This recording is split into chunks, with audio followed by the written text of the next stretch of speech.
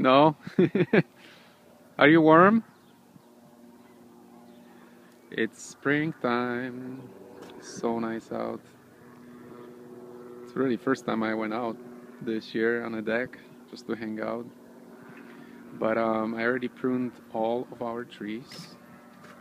This tree was put in the ground spring of 2009. This is fourth spring for that cherry tree.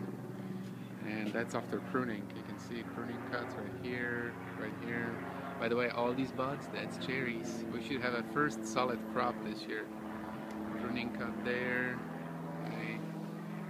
I got one big branch off of there, so it looks good. I was deliberating whether to take this guy out, but decided to keep him because there's gonna be some cherries off of that branch. Right there.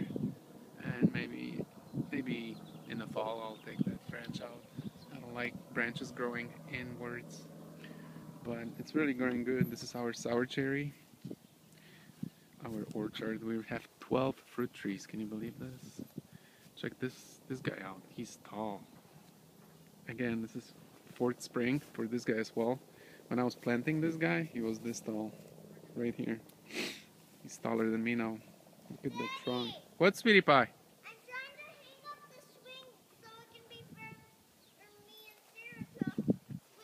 Okay, I'll do that for you. Did your sister take that down? Yes. Oh. Don't do that yourself, kitty. You can get hurt. Here. Let me see. Alright, that's one. And we gotta get this one. Put it up. Let's see. I think this one has bird poop on it. Bird poop? I don't see any bird poop. You see a bird poop? No. Wow. Look, you can tell it's spring. Ice in the sandbox is melting. Daddy, I want it to be high up like this one. No, I'm not getting into that. You already got a high one. Yep, this is the plum tree. Prune the hell out of that tree. I mean, look at that trunk. How thick! I can't even grab it anymore. That tree, again, they're all were like this little. In fact, that tree, when I was planting it, was smaller than this one. And that tree I planted last spring. This is a 4-year-old tree as well. Haven't had a single plum off of that tree. I expect some, I shouldn't say expect. You never know with plums. The thing about plums is that they won't grow unless they have thick wood. So plums have to be pruned very aggressively.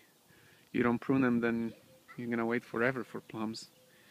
But yeah, the more you prune, the thicker the wood gets, and then they grow. So I'm done pruning this guy. That tree would have been twice as tall by now if I didn't prune it. I pruned it aggressively every year. And then